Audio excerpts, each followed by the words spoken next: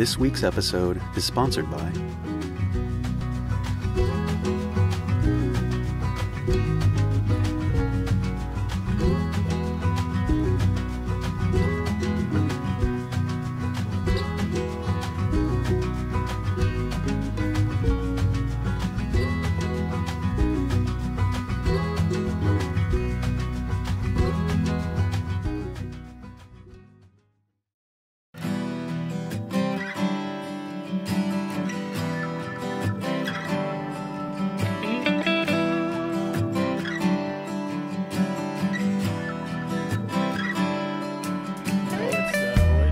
our life, and you know, I take a great deal of joy and pride in the fact that I'm able to carry on this legacy, and you know, hopefully someday pass it down to my children, and they could do the same. And that's a big part of what we do as far as the sustainable practices and the intelligent use of, you know, technology and for agriculture and stuff, so we can keep this thing going.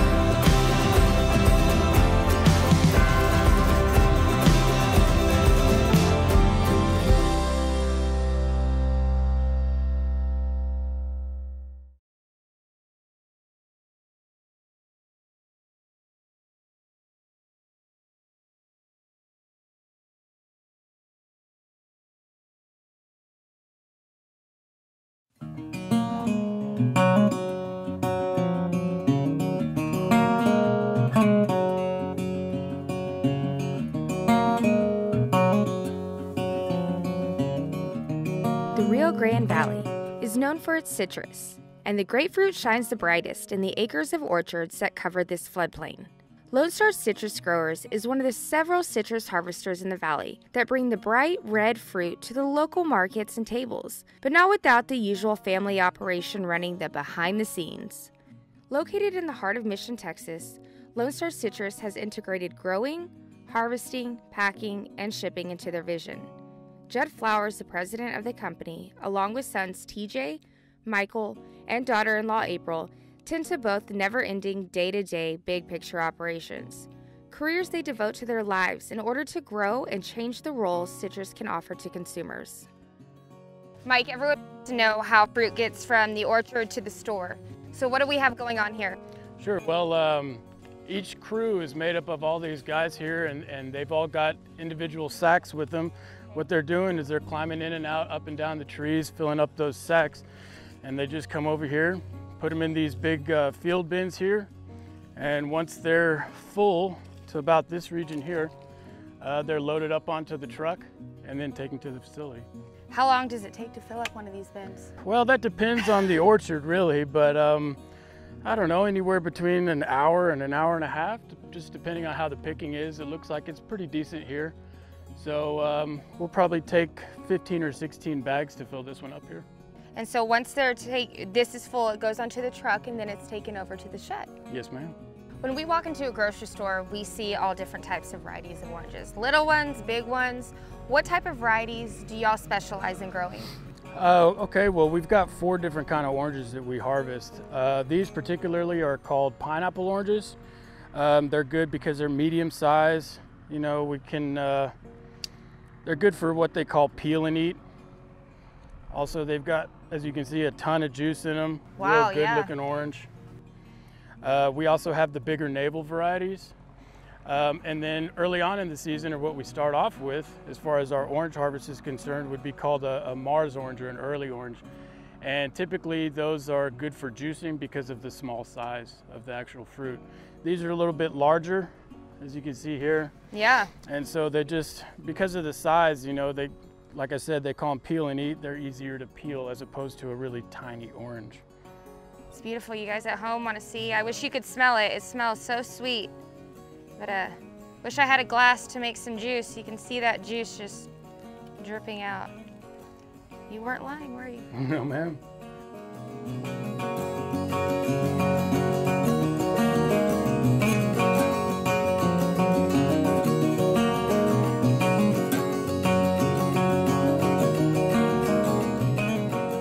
So the Rio Grande Valley is a special place, but it's also a special place for growing citrus.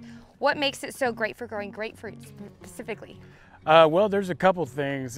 First off, we got the soil. It's very conducive to growing a sweeter piece of fruit. The weather plays a big factor into it. We've got the warm days and the cool nights, especially around this time. Really helps with bringing in the sugar and bringing in the nutrients through that soil to get these great looking, great tasting grapefruit. Nice and red on the inside. So when do you know that a fruit is ripe? So Brix is a measurement of the sugar inside of the juice. Okay, so once we have a specific number or a specific concentration of sugars in the juice, the USDA will come in, do their own independent testing, and once it meets their standards, then we can start harvesting it, processing it, and sending it to the store. And the harvesting and that whole process is the same as the oranges. So they just take it off the tree, put it in the bin, and then we go to the shed and do all that good stuff. Yes, ma'am. We harvest. It goes from the tree to the sack to the bin to the truck to the packing facility.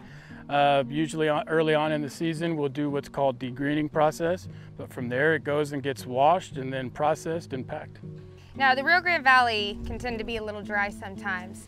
So with this orchard here, I mean, not just this one specifically, but all the orchards that y'all manage, how often do you have to water these plants? Normally, we keep within a 2 and 3 week schedule of watering. And one way that we're actually able to keep track of the water and even the nutrients that go into these trees is through an app and a system we call AgSpy. Basically what that does is we've got a sensor that goes into the ground and it measures exactly how deep the root system goes and how much water the individual groves are taking up. And through that we can actually calculate the ion absorption, and from there we can extrapolate how much or how little nutrients each tree is getting. And so through that we're able to manage our fertilizing and our watering to the T.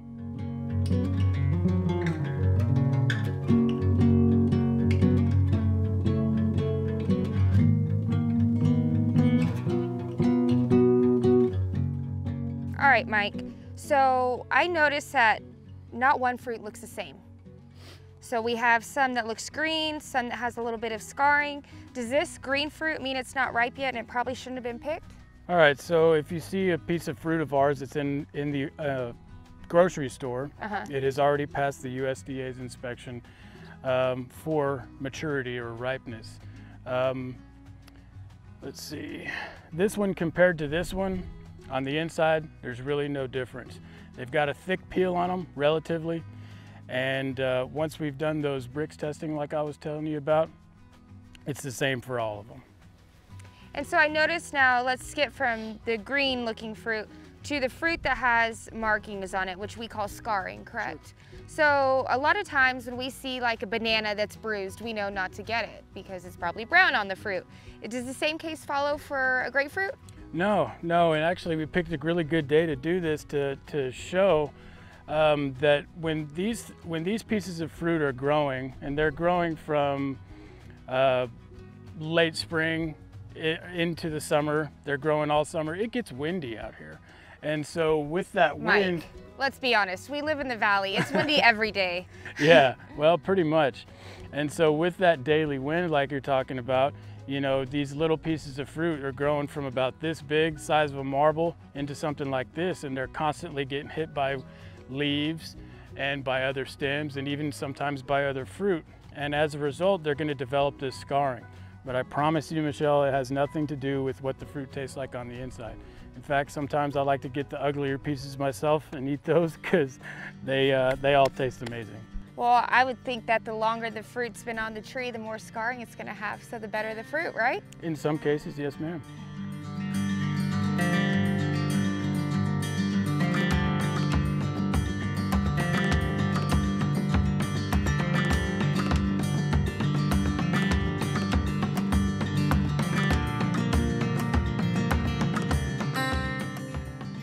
Mike, this is a ruby red, right? Actually, no, these are Rio stars. Back in the early 80s, after that devastating freeze, farmers wanted to start replacing the dead trees.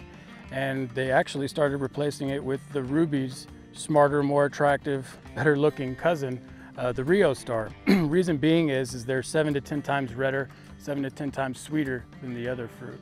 And so now, industry-wide, I'd say we've got about 90 to 95% Rio stars as opposed to the rubies, which everybody accidentally is asking for. Gotcha, so the Rio star, it's kind of like they shine bright in the Rio Grande Valley, right? These sure do, yes ma'am.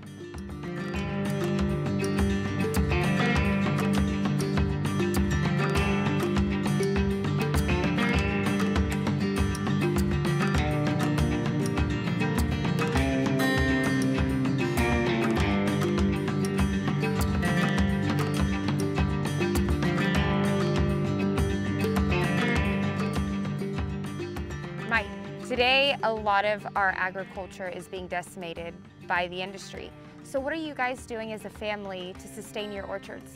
Well, Michelle, at the end of the day, our livelihood is the land, and you get out of it what you put in. So we try to concentrate on sustainable, responsible agricultural practices, and also the responsible use of technology, so that to ensure that we're not overburdening the land.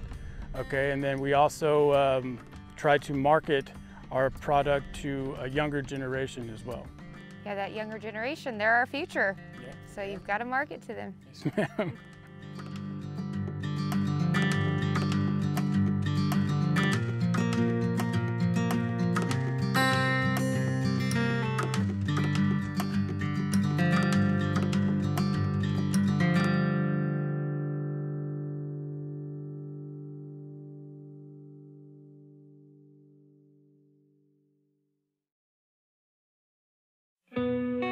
Agriculture isn't just a job, it's a lifestyle. It's a passion. It's either part of who you are or it isn't. You pour your time, blood, and sweat into your land and livestock. Nobody understands that grit more than we do. If there comes a time when you need a helping hand, we stand ready. Local, loyal, and here for the long haul. Internet is more than just uploads and downloads. It's about connecting people. VTX1 Companies is here for you, bringing communities closer together. VTX1 has connected customers for almost 70 years. Our internet service spans across South Texas to some of the most remote areas. Faster wireless service is now available in Palmview, Alton, West Laco, and Pharr. Call 1-800-446-2031 or visit vtx1.net to find out more. Work on the ranch or farm never stops. From sunup to sunset and the hours in between, reliable machinery is essential, and our Kubota products are the solution. Whether you need a tractor, loader, mower, or utility vehicle, Amigo Power Equipment has over 45 years of experience to get you into the Kubota that's right for you. Stop by today and let us show you all the great Kubota products and why Amigo Power Equipment is the leading Kubota dealer in South Texas. Be sure to ask about our $0 down and 0% finance offers too.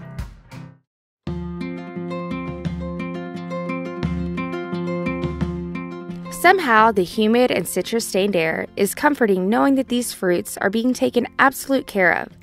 Rooms dedicated for proper storing, conveyor belts constantly running the fruits down to be cleaned and separated, and packers fitting them into those classic and familiar mesh bags that we see piled up at the grocery stores. The processing plant is the final step before these gems hit the markets and tables. The work behind the curtain that gives quality and repertoire to this company. So Michelle, after your grove tour today, one of the things that you noticed is that the fruit hanging on the tree right now is not necessarily completely colored up. Some of it is still green. In fact, when we begin harvesting in October, that fruit is solid green hanging on the tree. So this room that we're in, this area that we're in right now is very important to our production because this is the degreening area. We have 13 rooms that span the length of this building, and these rooms are specifically dedicated to get the color of the fruit right. Whether it's solid green, full color, or any point in between, we have to make sure that that fruit is ready to be processed. So we put them in these rooms. sequestered from the outside elements. We heat up the air to about 85 degrees, and then we circulate that air humidified, and then we drop in about 3 to 4 parts per million ethylene gas. Ethylene, of course, is a naturally produced element within all citrus fruits, and it is the agent that colors up all this fruit. So when we add a little bit of ethylene gas, it colors up the fruit faster. I'd like to show you some fruit that we picked yesterday. It's humid. Yeah.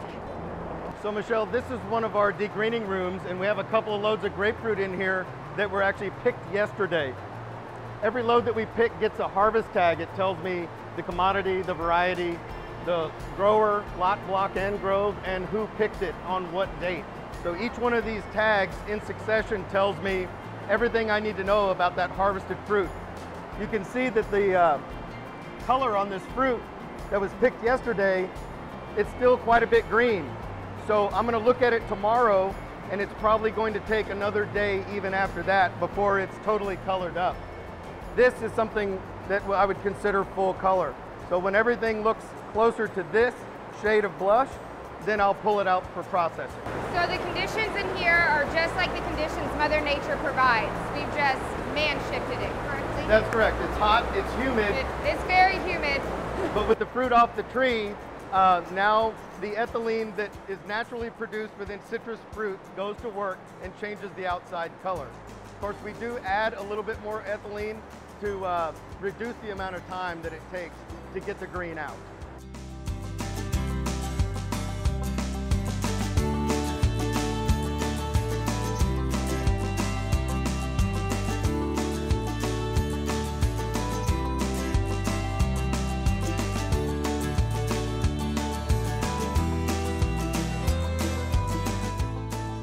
DJ, the fruit's green, then it comes over here. What happens here? Once the fruit is degreened, then we start the production process. That's where we dump the fruit on this line. We take out all the small, undersized pieces of fruit that go straight to the juice plant. And then it goes through a system of roller scrubbers to get that fruit extra clean. We apply some water, some soap, some sanitizing agents, and we get the fruit nice and clean before it gets pre-graded, and then it goes into a dryer. After the dryer, the fruit is then waxed. We put a food grade wax to seal in the freshness, and then it also gives that fruit a shine that people want to see on their grocery stores. More appealing. That's right.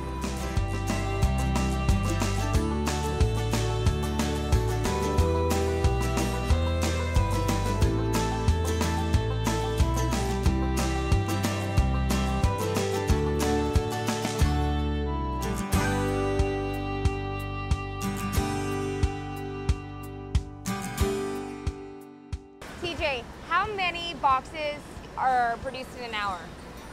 On the manual pack lines, they can pack about 1,000 cartons per hour. 1,000 cartons? 1,000 cartons And how per much hour. does each box weigh? 40 pounds approximately.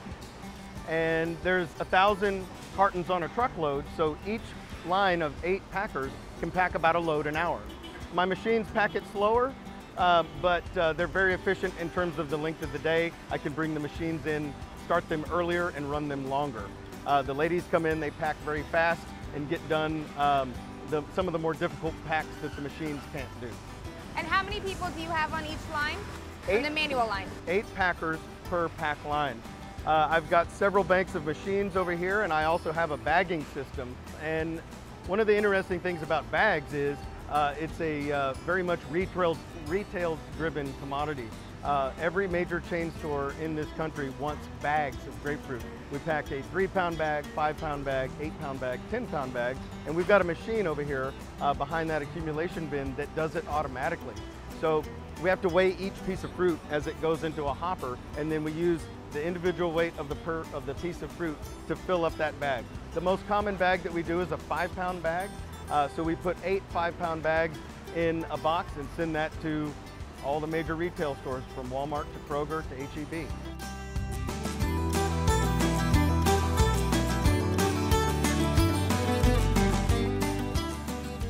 TJ, we saw the greening, the cleaning, and now we're at the grading? The final grade, that's correct, yeah. So after that fruit has been degreened and then washed and then pre-graded, then it's dried, then it's waxed with that food grade wax I was talking about earlier. Gives it a nice shine, and then it comes out of the waxer right here. During production, this is when I have a row of graders on this side and this side. And what they're looking for now, being final grade, is they're separating the pretty fruit from the fruit that just tastes good and might not be as pretty. So they're separating fancy and choice. Fancy is a number 1, choice is a number 2. So as the ladies are grading, any fruit that they miss then continues on down to our fancy sizer, and that's where I have a bank of cameras that takes a digital image of every single piece of fruit, several of them actually, and it can tell based on those photos what has dark scar, light scar, too much green in the fruit, or any other outward defect.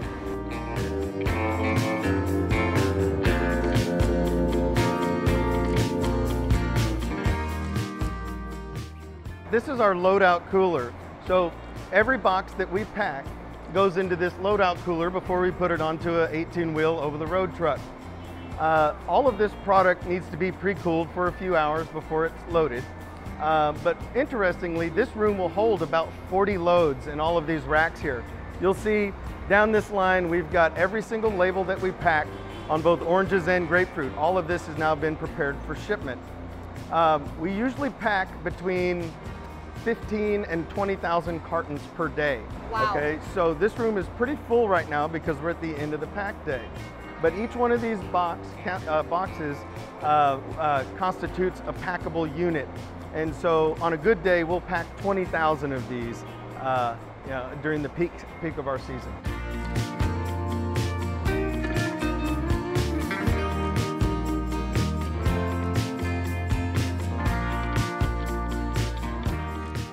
April, you are the unsung hero. You hold it all together, whether you like it or not, as far as the public sees.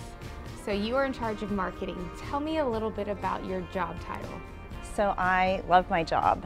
My job is to take our product and put it in front of the end consumer. So the mom or dad or the college kid or the grandparent who's grocery shopping on a daily basis. That's my job, connect with them and find a way to help them use our product in a way that is enjoyable and hopefully new and inventive. I really love that part of my job. I work with a lot of food bloggers, recipe developers to really reinvent grapefruit. We want to bring it back to the table in a way that it hasn't been yet. Everybody thinks you cut it in half and you scoop it out, and you can totally do that, that's fine. But there are so many other ways to incorporate grapefruit into your diet. And especially in today's society, everyone wants knowledge now. Knowledge is power. They want to know where their food is coming from. And so that's a little bit about what you do. You're trying to educate everyone on how their food comes and the various ways that you can use it. What is your favorite way to use a grapefruit? Hands down in a pico de gallo or with avocado. I love grapefruit and avocado paired together, but my second favorite is in a cocktail. There are too many great recipes I'll take out there. the cocktail. With booming family business and constant analysis of future growth, Lone Star Citrus spearheads their industry and has no plans to stop. Bringing these juicy and staple fruits to more families and businesses is just one of the Rio Grande Valley's strong suits in the agricultural world. Growing up with a father who was in the citrus business for 25 years at Heald's Valley and 20 years prior to that at other places, we were very familiar with the citrus industry all through growing up. My brother and I both went to Texas A&M, and after we got our degrees, I was a few years ahead of Mike, and I actually took a job within produce, but not within citrus. I was in sales as a broker. And so that's actually how I cut my teeth in this business, as a salesman by trade. That actually didn't realize it at the time, but that would come in very handy with the family business that we would later end up starting together.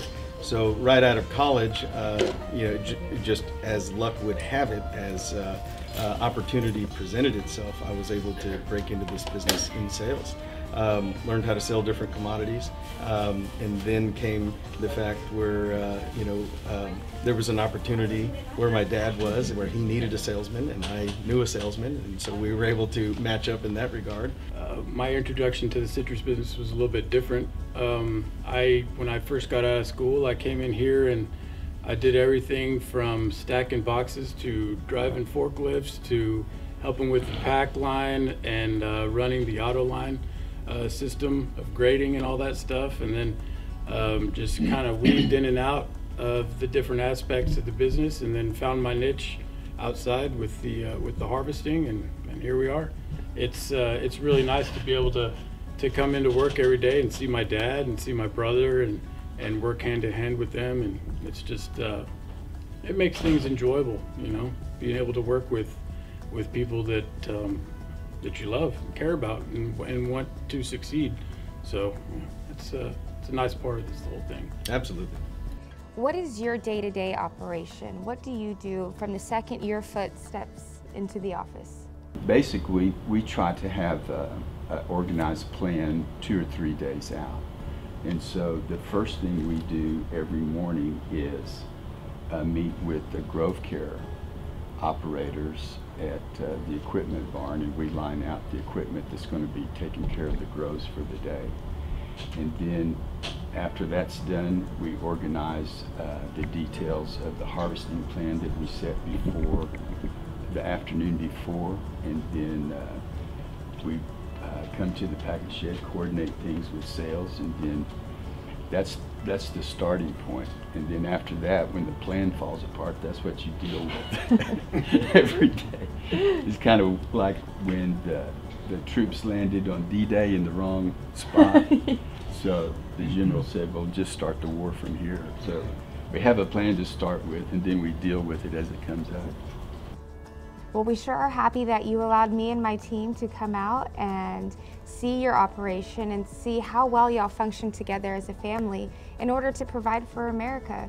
So not only thank you for letting us come out today, but thanks for feeding the world, and thank you guys. Well, you're very welcome. It's gratifying to have you come out. We're always appreciative to show people what we do. So thanks for coming. Yeah. God bless and have a good day. This week's episode is sponsored by